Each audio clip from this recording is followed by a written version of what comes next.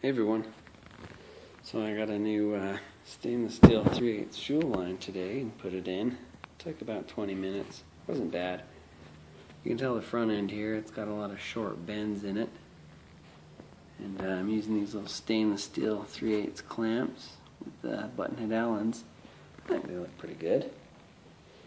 I started in this hole here and fished it this way using the back. And got to about here. There's a web right here.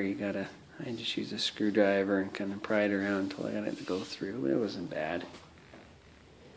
So I'm also running all new brake lines, as you can see.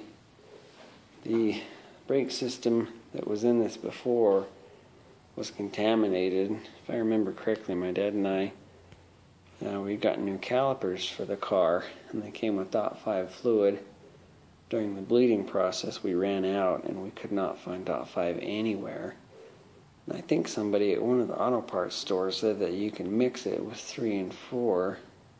We didn't know any better, and we did. And when I popped the master cylinder cap off, it was just nothing but rusty mud. So I'm not even going to chance using anything in that old brake system. Everything's getting replaced. Peace of mind is worth a lot, you know. Probably also going to have to add some clamps up here. I'm a little bit worried. You know, these are supposed to be bent like the originals, but during shipping and stuff, they can get messed up. And honestly, I think this one here is actually a little bit too long. So I'm going to have to add some extra clamps just to make sure I don't have any rubbing issues anywhere. I've also got some more suspension stuff on the way. I still haven't installed my bushings and my control arms yet. Been kind of reluctant to try that. I just worry that it could be a nightmare job.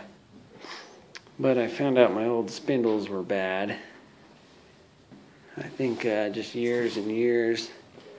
Perhaps the bearing race was rubbing on this, or I don't know really, but there's some big gouges in there.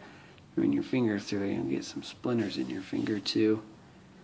And they might still be good to use, and they could probably be fixed, but I decided it's not worth the chance.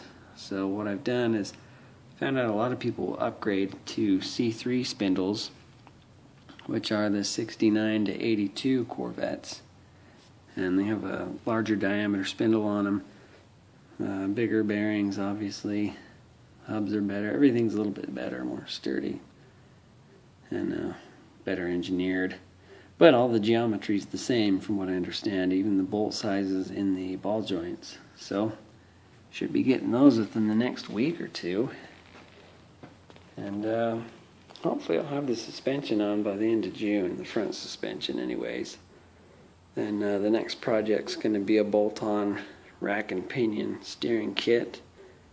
And then we'll start on the back, the differential, and probably a mono spring in the back.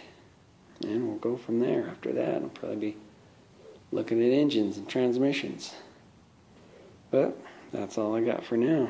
Thanks for watching, guys. Take care.